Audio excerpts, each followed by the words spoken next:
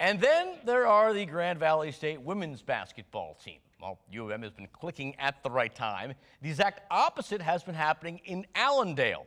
After starting the year 13-1, the Lakers have lost their last 3, going into their regular season finale this afternoon. GVSU at home trying to get some revenge on Northwood, who they lost to yesterday. First half, Grand Valley locked in. Ellie Drozde off the crossover. She scored 12, one of 5 Lakers in double figures. They were up 11 at that point.